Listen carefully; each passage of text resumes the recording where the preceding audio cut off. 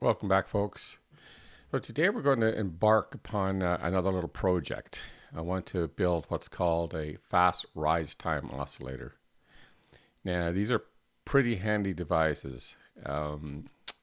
They can be used to test the bandwidth of a system. As you can see by the schematic here, they're pretty simple devices. There's a lot of physics behind them. Before we get too much into this, though, I've already produced the files for this. And I want to just go over to our partner in this PCBWay and order up my boards for the next part of the project, which will be building one. This is so easy to do. We're at the quick order page here. So we're just going to go over here, add Gerber files. There's my Gerber file. And it's going to read the file. And this is what our board's going to look like. I'll show you that in a minute. That's it. I'm done. But if you want, you can go down here and make some other changes. Like you may want a red board. And I'll tell you up here like the difference. So if we go back to, let's go back to the green board. Green board, they'll make it within 24 hours. So if you want a different color board like red or blue or black, you're going to have to wait a little bit longer. So it's up to you to decide. Like if you're in a hurry for it, you probably want to just stick with the green. If you're really keen on getting another color and you want to wait the extra couple of days, that's fine. Now some of these other colors here are quite a bit more money. So again, if you're really need to have a purple board and you're willing to spend an extra $33, then you can go for it. But generally speaking, I'll just open up the Gerber file and I will save to cart and proceed to checkout. Pick a payment method and then pick a shipping method. So I like ePacket. It's pretty quick and I'm cheap, so I'll go with that. So the total for our boards here is $14.40. So while we're here, I wanted to show you a little bit more about this website. There's so much here and it's so very, very useful. Go over here to YOS. It gives you a whole bunch of other places to go in the website. And one of my favorite places to go is the technical support. So down here you can find all sorts of interesting information. Search for anything here. One of the places I go a lot is the electronics terms glossary. Anytime somebody's talking about something I've never heard of, I just pop over here and you've got everything from A to Z. What's a bode plot, a graph of gain versus frequency. What's BW, abbreviation for bandwidth, which is what we're working with here. Yeah, this is a fantastic feature that they have, and it's almost endless. So if I wanted to find out stuff about dip trace, I just type in dip and it says how to generate Gerber files from dip trace. And this will go through exactly step by step. How do you produce Gerber files from your dip trace program? And the same can, if you got Eagle, we saw that before, but we can type in Eagle, generate Gerber files in Eagle, and tell you step by step exactly how to do that. So they've got some fantastic resources over there. You can spend some time on this website and see what they have. It's quite amazing. Let's get back to our little project here.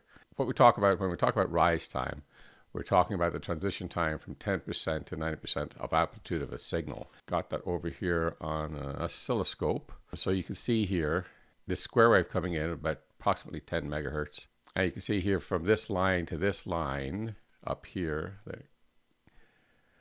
that's from 10% to 90%. And you can see here, I've got the cursors on there where the signal crosses the 10% line and crosses the 90% line. We can see that the delta X is 3.9 nanoseconds. And indeed, that's more or less what the scope itself measures at, 4 nanoseconds, 3.987. And that just gives, I might have the cursors off a little bit. The scope is going to do a better job of it than me.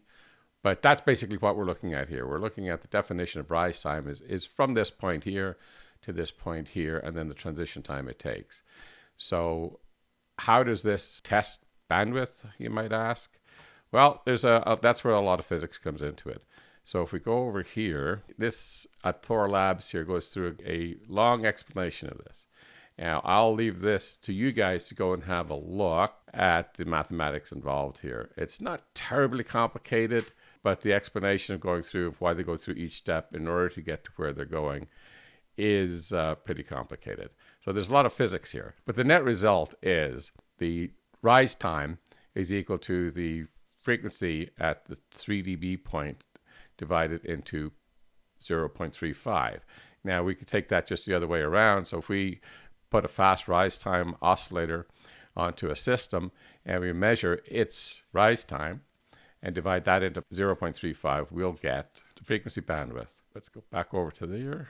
This is our net result here. So we're going to be able to use this device to look at the bandwidth of our oscilloscope, or our oscilloscope plus a probe, or some other precise measurement we're trying to make, where we're going to need to know the bandwidth of the system that we're using to make that measurement. And our goal here is to make one of these things that's going to be around about 1.5 nanoseconds or better. The reason for that is most people have oscilloscopes ranging from about 50 megahertz up to about 200 megahertz.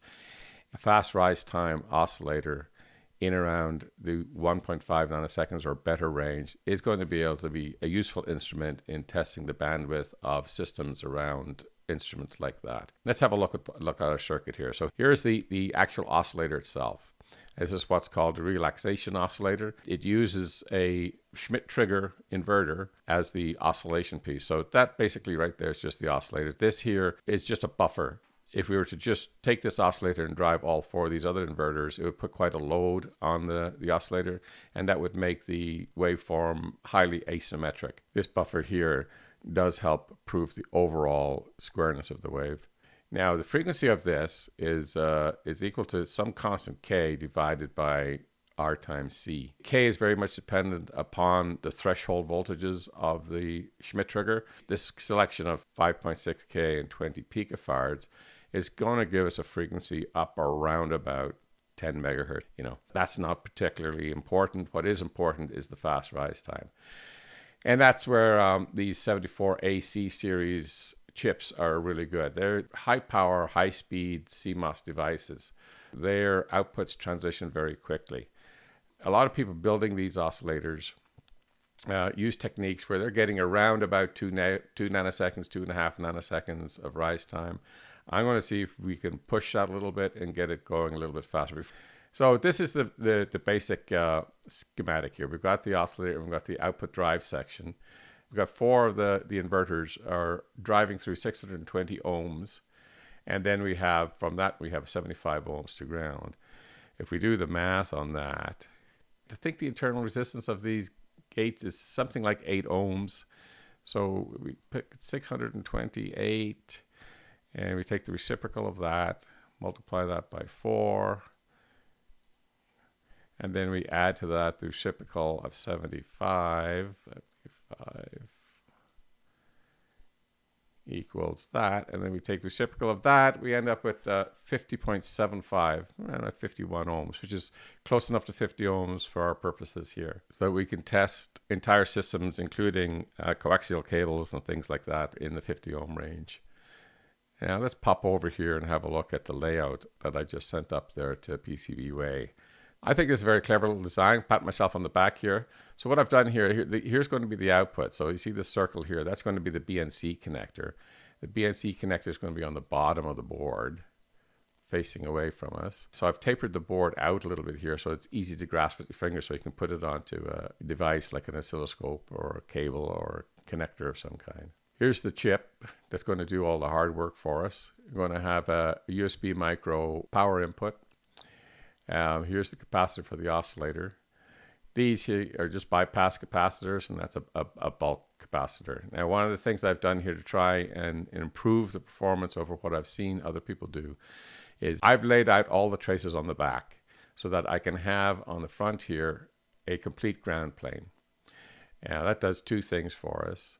So it acts like a ground plane in the classic sense, and it makes a very, very low impedance for the distribution of the power. If you look at the bottom, I've kept the traces as big and thick as possible to reduce impedance, especially this output trace. And I've also kept it as short as possible. The main gain here is from that huge width of it.